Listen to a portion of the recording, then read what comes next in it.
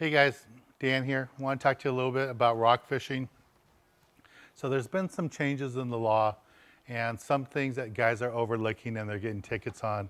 So I just want to let you know, remind you, I didn't make up the laws. I just want to pass on the message that you need to be careful and check the new laws and new regulations.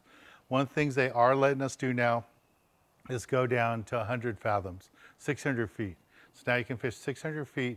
You still can only use 2 hooks, but now you can go 600 feet to find those big reds, big salmon groupers. You never know what you're gonna catch down there. If you catch a cow cod, you have to release it. So make sure you have a device so you can drop it back down and release it. You have to have one of those devices, descending device with you anytime you're rock fishing so you don't get a ticket. Now the other thing that people are overlooking is that the red snapper or the vermilion limit is now only 5 fish. So only 5 fish in possession per person.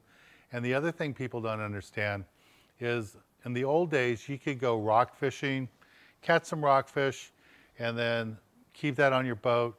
Then maybe you came up on a cow patty and there was mackerel on it. So you get out your sabiki rig, catch some live mackerel to go use for lingcod fishing or to strip out for rockfish. You can't do that anymore. Once you have one rockfish in your boat, the rules change and everybody on the boat can only fish with 1 rod and only 2 hooks maximum. Doesn't matter if it's a sabiki rig for mackerel or 20 hooks trying to catch sand dabs. Once you have one rockfish in the boat, you're limited 1 rod per person and no more than 2 hooks.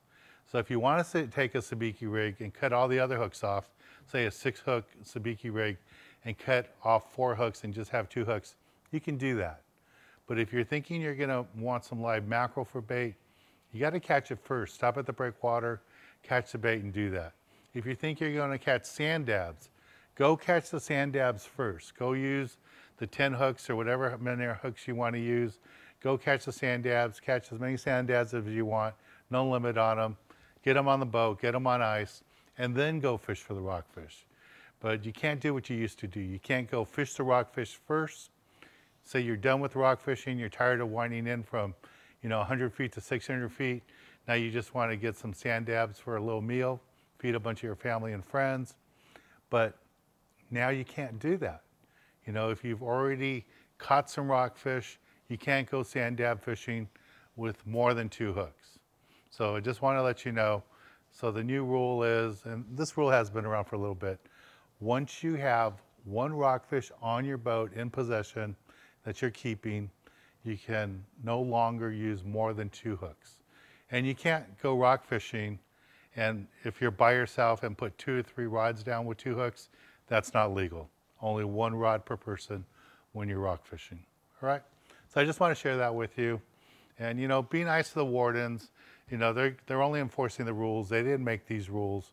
But I just want to make sure that you guys all understand that once you have a rockfish on your boat, everybody's limited to the boat to 1 rod and reel per person and no more than 2 hooks. All right?